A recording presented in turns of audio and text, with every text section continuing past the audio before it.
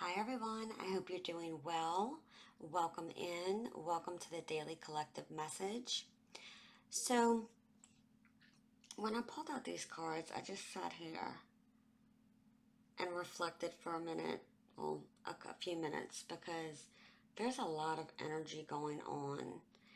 And I can't help but to see all the yellow in the cards, which yellow, spiritual wise, with the color yellow, it speaks of creativity, happiness, it promotes clarity, okay? But it also signifies intellectual development. And I feel that a lot of you are going through some type of development here, intellectually, okay? And spiritually as well. You know, you also have blue, which discusses emotions. But we'll go ahead and get started. And it's like I kept hearing, be careful what you wish for because you just might get it. And something's being presented to you and it's what you wanted, but it's not in the form that you thought it was coming in for a lot of you, okay? So with the judgment card here, it's like you're going to be hearing from your higher self loud and clear. And it's time to release any sense of fear, avoidance, self limiting beliefs. Like, stop procrastinating, is what I kept hearing. And it's like life goes through cycles. Everything you've been through wasn't for nothing. It was to make you see your value, your worth, your potential. And it's about, releasing and forgiving. And maybe you need to forgive yourself or forgive someone else, or you take that as it resonates, okay? But it's like, are you going to answer the call here? Because as we all know, trumpets are not, they're very loud instruments. So something is being presented to you, or there is some kind of major decision that needs to be made here. And the judgment card is the number 20, right? And I really like seeing that you have the Fool here for advice, and we'll get into this in a minute. But with the judgment card as the number 20, it's about unity. It's about reconciling conflicts and challenges surrounding us within ourself. But 20 also reduces to the number 2, right? And you have the Two of Pentacles, so representing, balance and choice. And it's time to come into balance with yourself, but a decision needs to be made.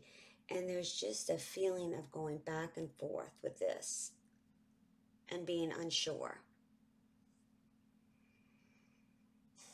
With the Eight of Wands, yes, that speaks of communication coming in. But again, I feel like a decision needs to be made pretty quickly. It's like maybe you have a time frame on when you have to have a decision made by, okay? With the Knight of Pentacles, it's like there's a contemplation to make some type of move, whether it's a physical move, whether it's a career move, whether it's to move away from something or someone. But I'm going to tell you, like, I'm getting a sense for a lot of you, this is dealing with some type of career, with travel, commuting. You take it as it resonates, because I do get the strong sense financial blessings are coming in, and it's going to be quick. It's going to be quick. And again, it's like just getting that sense of not realizing, like, you manifested this.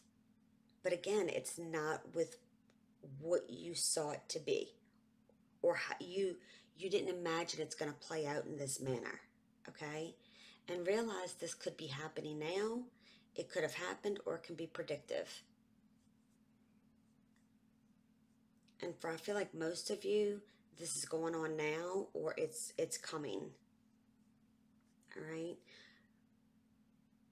With the imprisonment card, you know, there is a sense of being trapped with whatever or whoever you're dealing with in some sort. But it's like, you know, this could definitely mean you just, and I get the sense like you're trapped within your thoughts. It's like there's fear, there's loneliness, there's isolation,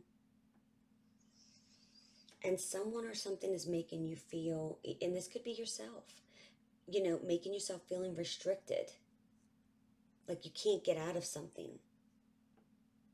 And when you reduce the 2 and 9, that is a 7, which is the Chariot, which speaks of balance and moving forward.